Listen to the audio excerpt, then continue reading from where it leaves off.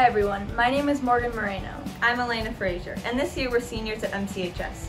We're here to give you a warm welcome to what will probably be the most unique school year we've ever known.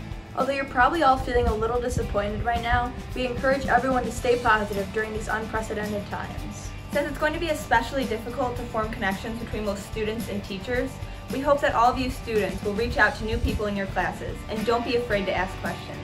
Although you don't actually get to see your teachers right now, we promise that they want to help you, so don't be shy and reach out.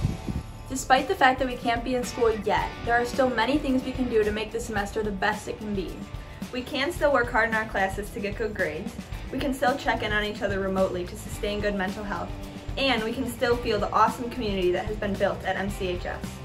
To all those who are new at Minooka, we hope that you quickly discover all of the reasons why our school feels like home.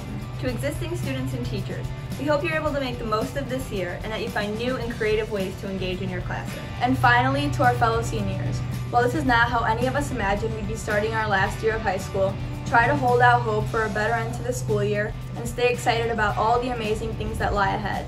Hopefully we'll be able to see you all in person someday soon, but if not, we know that our MCHS community is strong and we know that we can get through this together. While we all might be in different boats, we're all weathering the same storm, and together we can endure it.